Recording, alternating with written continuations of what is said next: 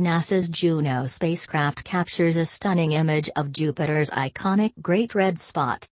The color-enhanced image is a combination of three separate images taken on April 1, as Juno performed its 12th close flyby of Jupiter. It's currently performing its 12th close flyby of Jupiter, and now NASA's Juno spacecraft has captured a stunning image of the iconic Great Red Spot.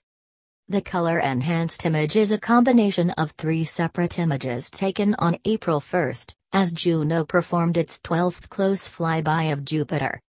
At the time the images were taken, the spacecraft was 15,379 miles to 30,633 miles from the tops of the clouds of the planet, at a southern latitude spanning 43.2 to 62.1 degrees.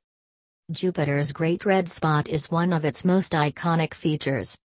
The spot is actually the biggest storm in the solar system, which appears as a deep red oval, surrounded by swirls of yellow, orange and white. And while you might think that storms on Earth can be fierce, they're nothing in comparison to the Great Red Spot, according to NASA. Winds inside the storm have been measured at several hundred miles an hour. Since it was first discovered in 1831, the Great Red Spot has changed shape, and NASA has no idea how its appearance will change in the future.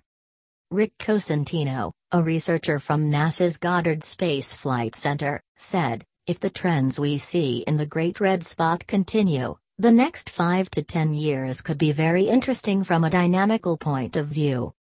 We could see rapid changes in the storm's physical appearance and behavior, and maybe the red spot will end up being not so great after all."